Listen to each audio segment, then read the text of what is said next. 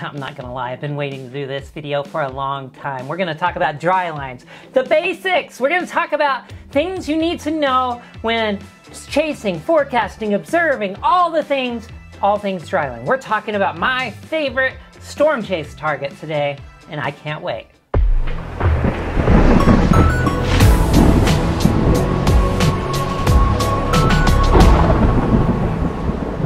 Hello everybody, my name is Rachel Center. This is Tornado Titans, where weather, well, it's for everybody. And today we're talking the dry line. Because the dry line to me is probably the most misunderstood piece of weather you can find. People all the time, I hear it, hot air and cold air meet, causes tornadoes. Well, it's actually in the central and southern plains at least.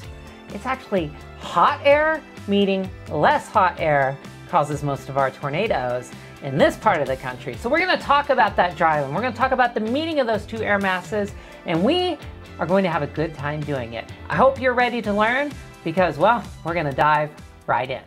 So the dry line is the meeting of two different air masses, right? It's the warm and moist air from the Gulf of Mexico flowing northwards, meeting the hot and dry air from the desert Southwest. Those two things, meeting on the central and southern plains, most usually are where a lot of the severe weather comes from during the spring and early summer seasons in that part of the country. You can get dry lines in other parts of the world and other parts of the country, certainly, but the most famous, the most classic case, of course, is that Kansas, Oklahoma, and Texas dry line. We're going to talk about it. Let's go. Now, to get a dry line, there's a few things that need to be taking place in the atmosphere, right? You need to have that hot and dry air surging out of the desert Southwest. If you don't have that, you can't get a dry line because there's just this really loose moisture gradient. You need those two air masses really butting up against each other. And to do that, to get those two air masses, you need what is basically a low pressure system on the lee side of the Rockies. You need that cyclogenesis because that is going to set and stage everything else. And how do you get that? Well, there's a couple of ways you get a surface low, right? The most notable, obvious one is because there is upper level energy moving in, which evacuates air, lowers the pressure at the surface, you get a surface low. So oftentimes dry lines are associated with incoming storm systems. That's why these things are so notorious, because they typically are happening when the ingredients for severe weather are also in place. So when we're talking about the dry line and we're looking through all of the different ingredients that you're looking for on dry line storm days, there's a lot of things to start to just like keep in mind. First off, the rules exist east of the dry line that exist any other storm chase day. You need moisture, you need instability, you need lift, you need wind shear, you need all these things to create storms. Well, the dry line takes care of the lift. The moisture will be in place because there's a dry line. There's got to be moisture to the east of it for there to be a dry line. The wind shear is almost always happening because there's some type of upper energy moving over. It may not be strong wind shear. We saw that several times this spring, but you will get some wind shear. And also, well, let's just face it, you're going to get storms along the dry line a lot of days when there's not much capping. But that cap and the dry line, well, they go hand in hand. When I'm chasing the dry line, there's a couple things I'm looking for as early as noon on observational data. The first thing, are there any dry line bulges? Dry line bulges are a favored area for storm formation. These tend to actually really take shape into the late afternoon, but you're looking for these things even on weather models the morning of. But dry line bulges, but the other thing I'm looking for, I am scanning satellite data because oftentimes, this is not a rule, this is not something that happens every single time, but often, and something I have noticed over the years, is where the first cumulus form, if there are already cumulus at 1 o'clock on the dry line, that's probably where your first dry line storms are going to form, because that's where your convergence is already happening. That's where some lift is already happening. So you're looking for that. You're looking for those sorts of visual cues even early on in the day to know which part of the dry line you're going to target. A couple other things that I look for as the day goes on are those cumulus clouds. Where are they becoming most agitated? Something else to look for are cumulus forming on the back side of the dry line, because that's usually an indicator of lift in the mid and upper levels coming in over that dry line, because you don't get cumulus, really like a lot of cumulus in dry air unless there's some lift happening somewhere, and that's what's usually happening. So I look for that oftentimes. So something you need to think about with the Dryline is that it is not a singular spot on the map. It's not like this really thin line where you go from dry air to moist air. It's not that. The Dryline is a zone. You want it to be tight. You want that zone to be pretty tight, where the gradient between moist air and dry air is pretty close together. But you do not want, that is not like something that just happens in a small area straight up and down. The Dryline is slanted. The Dryline is variable throughout. There are areas where that gradient is tighter, areas where it's looser. You can see all this on surface data, but not always, because there are several things that you need to keep in mind with the Dryline.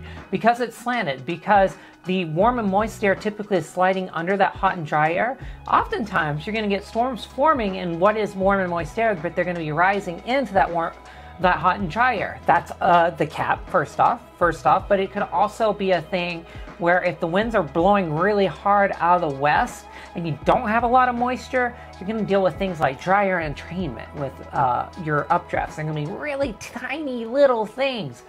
We saw this actually, goodness, May 11th, or May 12th, not May 11th, May 12th this year. Tiny updraft towers. And it's because those things were struggling with dry air on the west side of that dry line. So there's several things to look for. We're going to do a more advanced video eventually talking about some of these things, but just know that the dry line is not a singular point. It's a zone. It's a circulation. It's where two different air masses are meeting and mixing. Sometimes when it's stalled, there's a lot of dynamics happening there. There's little mesovortices, little eddies, those sorts of things that are happening along that dry line that are going to help make storms possible. Now, another pro tip I have about forecasting dry lines is what you see on social media, at least, or I have seen over the years, is this tendency to post soundings from 0Z, which is 6, 7 o'clock during the springtime. It's great, but the dry line, the storms forming on the dry line are going to form between 3 and 5 p.m. most days. As early as 2, as late as 6, rarely more on either side of that, but the dry line is going to typically convect in that 3 to 5 p.m. range. So you need to be looking at 20Z, 21Z, 22Z, 23Z, 19Z. You want to be looking at all ends of that to see what that cap looks like, how heating is impacting the dry line, those sorts of things. Another pro tip for you is that if you're looking in your weather forecasting journey, you're seeing that there's a stout dry line, but these models just aren't convecting. Well, and there's no cap. Well, there's a couple things that could be happening. First off, the models could be wrong because they are notoriously bad about handling dry line convection. This year, they were notoriously bad about under convecting. They would have 1 or 2 storms and you would get 7 or 8. I mean, it happened a lot. Models just don't handle dry lines well. You never know what you're going to get on a dry line chase day oftentimes. Another thing to keep in mind about forecasting dry lines and thinking through this stuff is that dry lines oftentimes are going to want to do a couple of things. They're going to want to convect really in a similar time frame.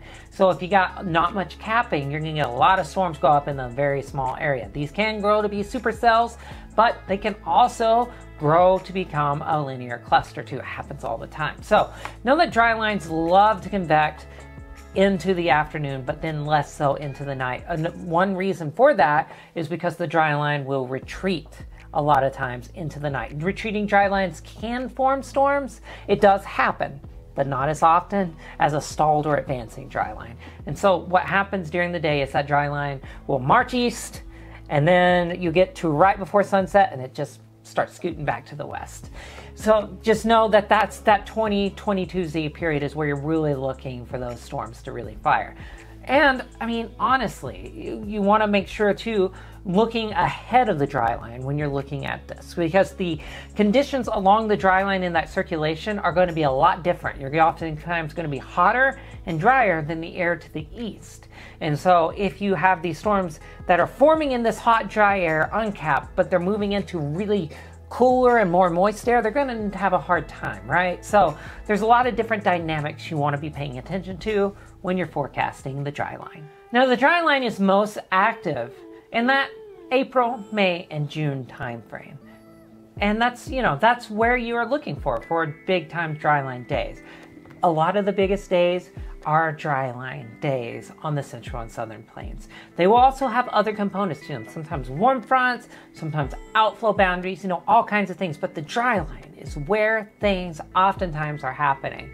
And if that dryline is active during the spring's a big one. If it's not, it's a pretty quiet one. That's my theory about it, at least. So we're gonna see if that continues to hold up into the future. We'll see. But check out that video right there. Walker Ashley talks about the future of Tornado Alley. But I really want to stress that when you're looking at dry lines and you're trying to figure out what this day is going to do, just know when you're looking through these dry lines and you're trying to dissect days, they're going to oftentimes, models are going to be just a rough guideline. You got to understand all the things we just talked about to understand what a dry line is going to do. Hey, look, you need to subscribe to this channel because this is not the last time we're talking dry lines. We've got lots of different ways we're going to approach this. This was just kind of a broad theoretical overview of dry lines to give you just a few things that you're wanting to look for. We're going to dive into more really granular subjects, more things that are more complex. We're going to do all of that in the coming weeks and months and hopefully years.